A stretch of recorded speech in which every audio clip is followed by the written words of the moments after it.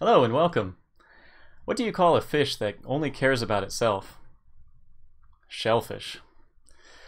And speaking of shells, today we're going to learn how to find volumes of revolution using what's called the shell method. Let's get started. Okay, so what we're looking at here is a region in the XY plane. This region might look familiar. In fact, it's the same region we were playing around with in 6.2. It's the region between x squared and the square root of x, from 0 to 1. On the left, we've got the flat 2D version of the region, and on the right, we've got a more 3D perspective of that same region. Our goal here will be to find the volume of the solid generated by rotating the region about the y-axis. So we can actually see what the solid would look like if we rotate this about the y-axis. Here I'm going to take that region and start rotating it around the y-axis. So you can see a little animation of this happening.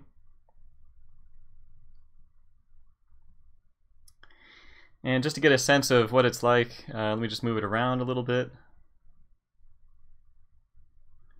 So kind of has an empty inside.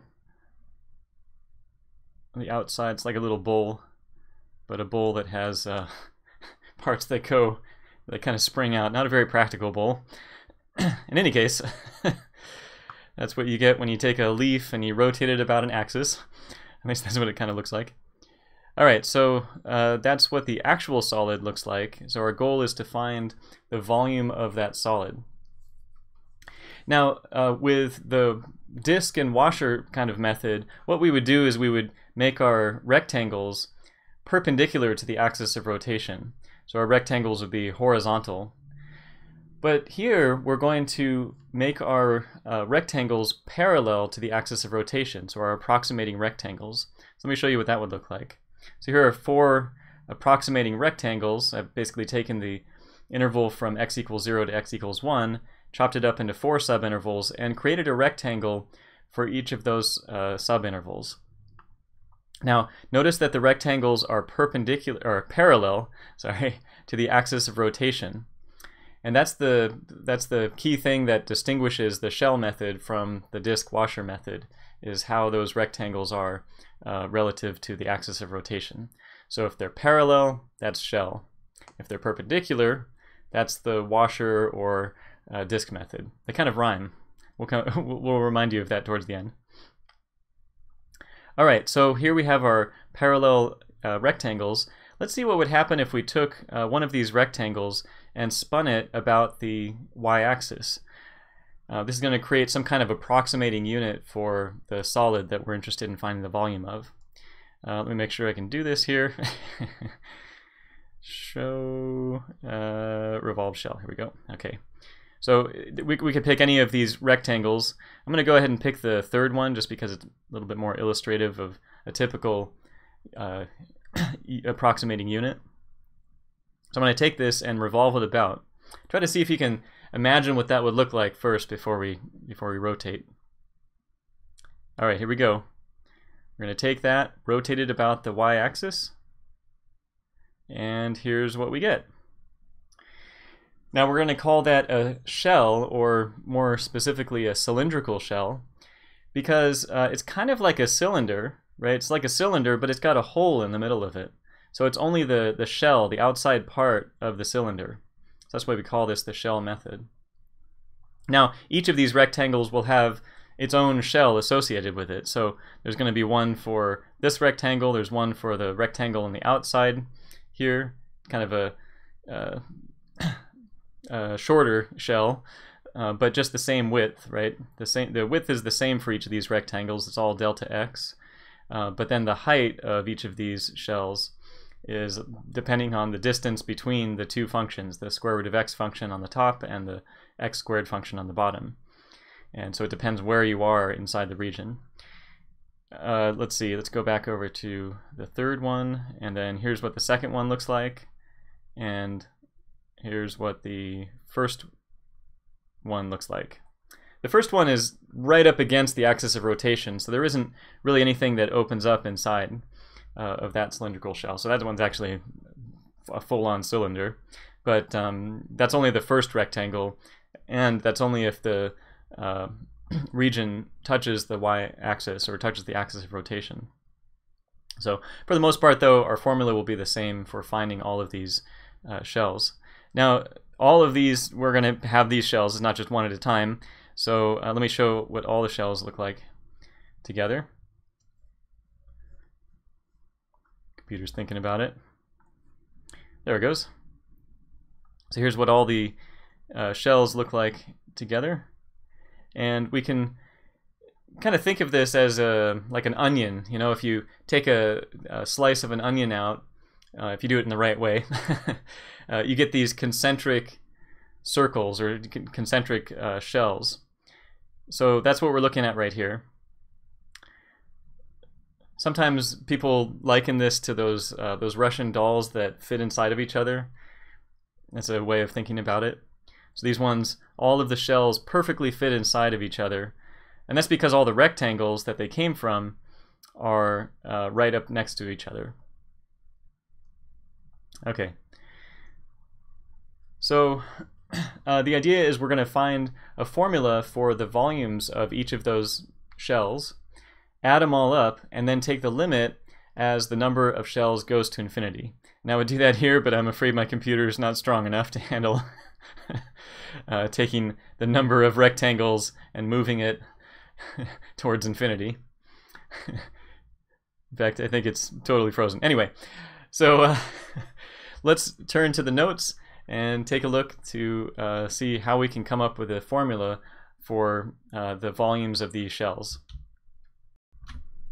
Okay, so here we are in the printed notes for 6.3, and you can see in figure 1 we've got a picture of what we were just looking at a second ago with one of the sample shells shown there. And our goal is going to be to figure out a formula for adding up all the volumes of each of these shells. Now, there are details that we're not going to go over here, and those details you can find in a textbook. But what we're going to do is go for the more intuitive approach. And I'd encourage you to go check out the details about actually formally proving this.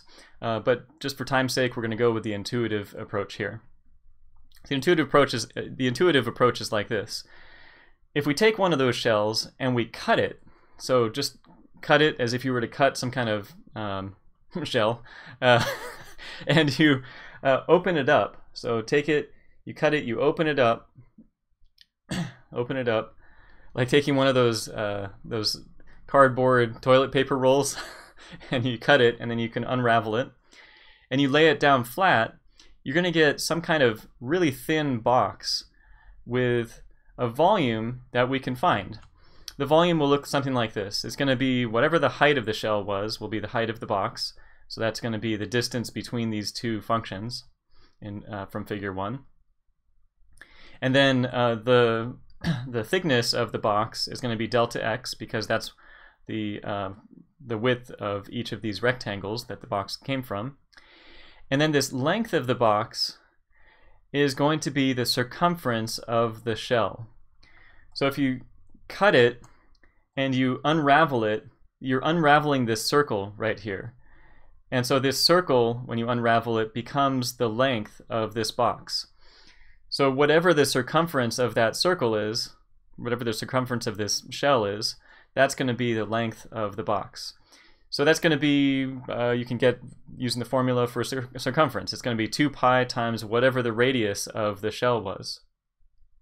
The radius of the shell, we're going to say in a moment, is going to be the distance from the axis of rotation, because that's where the center of the circles or the shells are, out to wherever you are in the region. So whatever the x value is right here, for example, or the y value if you're making your shells go the other direction. So the idea here, though, conceptually, is that we have a height of height, a length of 2 pi times the original radius of the shells, and then a width of delta x. So if you multiply all these together, you'll get the volume of one of these shells. These shells, as you use more and more of these rectangles to create these shells, the thinner and thinner they're going to become, because delta x is going to shrink down to 0. And the sums of the volumes of these shells will approach this the true volume of the solid, and that will those finite sums will approach an integral in the limit. So we'll get the volume is the integral from a to b across your region that you subdivided. Sorry, across your interval that you subdivided. And then we have the volume of each of those shells. So that will be 2 pi times the radius was one dimension, height was the other dimension, was another dimension, and then dx was the last dimension. That was the delta x turned into a dx. So there's our formula for the shell method. That gives you the volume of the solid that's made by rotating this region about, in this case, the y-axis. So in example 1, we'll show all the details to solving one of these shell problems using this formula. So example 1 looks at the region that we're playing around with. It's the one between the square root of x and x squared. In figure 3, we've got that familiar leaf shape that is our region, and we're going to be rotating this about the y-axis. So rotating that region about the y-axis, and maybe I'll just highlight that. Remember, our key words are we're revolving about the y-axis. That tells you we're not going to be using some kind of other cross sections or anything like that. In fact, the shell method is totally distinct from cross sections, from using cross sections. It's not going to be integrating the area of the cross sections. Here, it's a totally different kind of unit of approximation. It's these shells, not washers or disks, or other kinds of cross sections like triangles or squares or things like that. That was all in 6.2. Here, our units of approximation are these shells, so we have a specific formula to go along with that then, that we just came up with the intuition for. Okay, so we're taking our region, we're rotating it about the y-axis, and if we are going to use the shell method, we've got to make our rectangles parallel to the axis of rotation. Parallel to the axis of rotation. That's what's going to make those shells, and therefore make us use the shell method. What I'm going to do is just draw a quick shadow version of the leaf on the other side of the y-axis. So if you take that region, rotate it 180 degrees, there's where it would be. And now we're going to take this infinitely thin rectangle, which we're just drawing as a segment here. You can use a rectangle to draw it if you like, with an actual little thickness or width.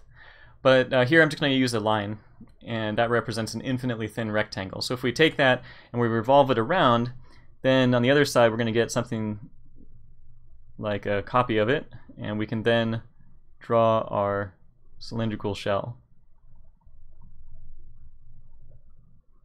So it's going to look like this, just the shell, just the outside curved part of the cylinder. Not even the top or the bottom, right? There's nothing on the top or the bottom. This is just mapping out the curved part of the cylinder with infinite thinness in the limit. So there's a picture of, I should probably draw this little tick mark there. This particular rectangle, this infinitely thin rectangle, was at a given x value of just x, somewhere inside of our interval from 0 to 1. And we're going to have shells for every x value between x equals 0 and x equals 1. This is just one of them. Now, we're going to need to know what the radius of that shell is. Oops. And what the height of that shell is. Those are the two things that we need to get in order to feed into our formula. Kind of like before in 6.2, we needed to find the inner radius and the outer radius so we could figure out the area of the washers. Same kind of thing here. We have these two things that we need to find. One is the radius of the shell. That's going to be this distance from the axis of rotation out to the rectangle. And by the way, all of these are going to be in terms of x because we've subdivided x up. Right? We've taken the interval from x equals 0 to x equals 1 and chopped it up into a bunch of subintervals, creating a rectangle for each of those subintervals. So we're going to be integrating with respect to x. So we want our radius and our height in terms of x. Now the radius, the distance from the axis of rotation out to this rectangle in terms of x is just x. It's just going to be x. said that a little strangely, but so it's just going to be x, right? That's that horizontal distance from x equals 0, which is where the axis of rotation is, over to the rectangle whose x value is at x. Now the height of this rectangle is going to be the top y value minus the bottom y value. The height is a vertical distance, and so we're going to take the top y value, which is given by the square root of x, minus the bottom y value, which is given by x squared. So it's going to be the square root of x minus x squared. Let me just write that down. We're doing top minus bottom. And it looks like that 2 didn't come out. There.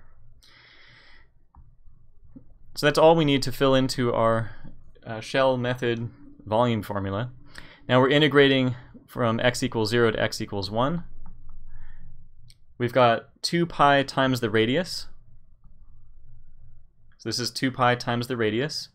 Let me just go up a little bit so we can remember what the formula looks like. So it's 2 pi times the radius. Remember, that's the circumference, that's representing the circumference of the shell. And then times the height of the shell. And the height of the shell is the square root of x minus x squared. We figured that out down here. And then we've got a dx, and that's it. Great. So that's what the setup of our integral looks like. Let me just take a couple of steps to help get through our integral. I'm going to go ahead and take this 2 pi out. Now, to integrate x times the square root of x minus x squared, what's the first step we're going to take? So if you said distribute the x, that would be a great first step. Now, when we do x times the square root of x, remember, is x to the half, so we have an exponent of 1 plus a half, which gives us 3 halves. Then x times x squared gives you x cubed. And this was a great first step because now we no longer have multiplication, we've got subtraction here as the thing that's going to separate these terms. We can now integrate each of these terms separately, because we've got this term minus this term inside of our integral. Before we had 2 pi x times all this stuff inside of our integral. So we had times as sort of the last operation if you were going to do PEMDAS here. But here, subtraction is the last thing that's done. So we've got our terms successfully broken up so we can integrate them term by term. And what I'll do is say, well, we can just take this all the way through. So we'll go add 1 to the exponent. That's going to be 5 halves, and then divide by that exponent, which is like multiplying by the reciprocal. Then we've got x to the 4th over 4 from 0 to 1. So this is 2 pi, and then when we plug in the 1, we get 2/5 minus 1/4. And then if you plug in the 0, all these become 0, so we don't have to write that. So if you work it out, you get 3 pi over 10. 3 pi over 10, so that's the volume. If we took this region, rotated it about the y-axis. Great, so there's example 1. In the next part, we'll check out example 2. Thanks for watching.